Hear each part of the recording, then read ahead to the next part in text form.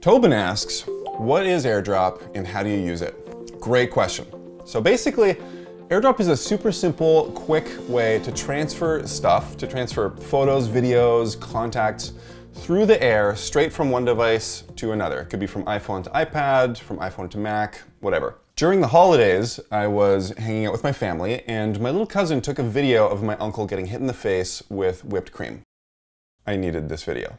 So how does this work? You take your phone and you bring it next to the iPad. On both of these devices, you want to have Wi-Fi turned on and Bluetooth turned on, and also set AirDrop to everyone.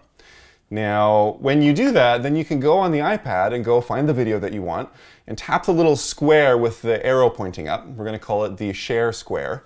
And when that little slider comes up from the bottom, then it's going to show your iPhone in the AirDrop section. All you have to do is just tap on that. Magically on your phone, it'll show up a little screen that says, do you want to accept this file? And you say yes, and it just pops into your videos section. Now this is a cool little feature because it's going to ask you every time if you want the thing, which is a security check, and it means that random strangers won't be putting videos or photos onto your phone. So now you have that video that you want and you get to enjoy all of this newfound wireless freedom. Boom, Mac Epiphany.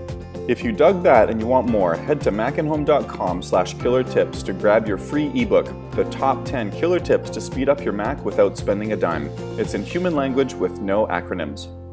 And within 2 seconds, I had the video in my favorites in the category of embarrassing videos to keep forever.